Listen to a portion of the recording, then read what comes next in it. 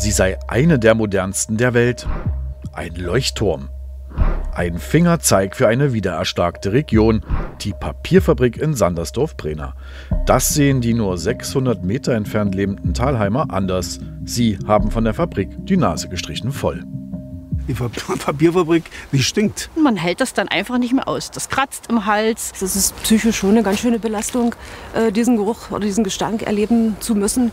Seit 2,5 Jahren klagen die Thalheimer nun schon über übelriechende Wolken, die in regelmäßigen Abständen über ihren kleinen Ort ziehen. Angefangen habe alles, so Maika Renken, unmittelbar nach Eröffnung der Fabrik, Sommer 2020. Und dann waren wir im Oktober verreist, kamen von der Autobahn, fuhren an der Firma vorbei und es hat bestialisch gestunken. Ich habe gedacht, was ist denn jetzt hier passiert? Und das hat ja dann nicht nachgelassen, es war dann mehrere Tage am Stück. Der Grund dafür sei das Hochfahren der Produktion, so der Betreiber der Papierfabrik, die Pro Group AG damals. Doch der üble Geruch kommt immer wieder. Darum gründet Maika Renken zusammen mit anderen Betroffenen die Bürgerinitiative Lebenswertes Thalheim, um sich dagegen zu wehren. Mich ärgert eigentlich sehr, dass davon ausgegangen wird, dass wir diese Lage akzeptieren sollen und dass wir, sage ich mal, relativ wenig Chancen auf Behebung dieses Zustandes haben. Unterstützung bekommen sie vom CDU-Ortsbürgermeister Uwe Bruchmüller. Denn einige Anwohner klagen auch über gesundheitliche Probleme wie Kopfschmerzen und Übelkeit. Die Tonlage wird schärfer. Das habe ich selber ja auch mal geäußert.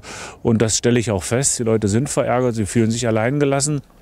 Die Thalheimer wurden zwar vor dem Umweltausschuss des Landtages im Januar 2021 angehört, doch gebracht hat es erstmal nichts. Also bei mir war außer der bei uns im Ort ansässige Landtagsabgeordnete noch niemand.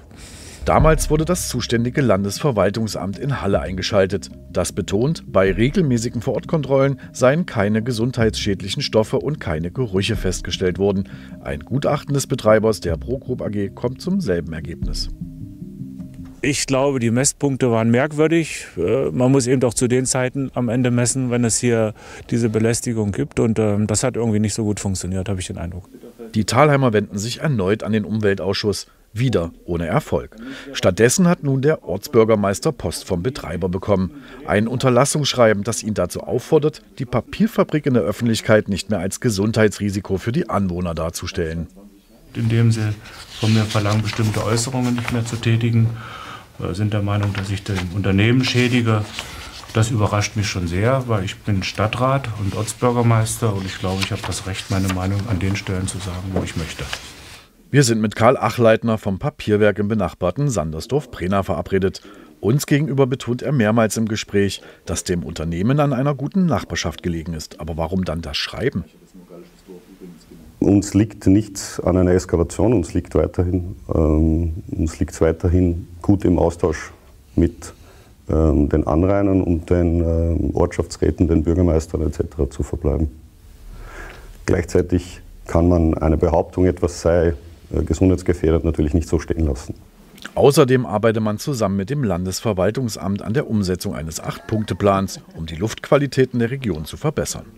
Für Daniel Roy, AfD-Landtagsabgeordneter und selbst betroffener Thalheimer, ist das Unterlassungsschreiben das falsche Signal. Ich glaube, die Firma sollte besser Lösungen anbieten. Immerhin haben sie 41 Millionen Fördermittel bekommen aus dem Strukturwandel und da geht es um die Verbesserung der Lebensverhältnisse und das kann ich nicht erkennen. Also da ist dann auch Herr Haseloff und die Landesregierung gefragt, sich hier aktiv einzubringen. Und die Chancen dafür könnten gut stehen, denn der Umweltausschuss ist neu besetzt. Kommt jetzt Bewegung in die Sache? Am 1.2. werden wir uns durch die Landesregierung berichten lassen, wie es zu diesen Mängeln dort vor Ort kommt, was es dort quasi für Bemühungen gibt, das abzustellen, auch seitens des Unternehmens. Und wir hoffen, uns da viele Erkenntnisse zu erhalten. Und täglich grüßt das Murmeltier. Viele Thalheimer jedenfalls sind inzwischen genervt, enttäuscht und verlieren vor allem langsam die Geduld. Es gibt für alles irgendwo eine Lösung und die muss gefunden werden. Industrie darf nicht die Einwohner oder die Damen und Herren oder alle, die jetzt hier auch investiert haben, dann beeinträchtigen. Und das haben wir und das stinkt mir, um den Anfang zu finden. Ne?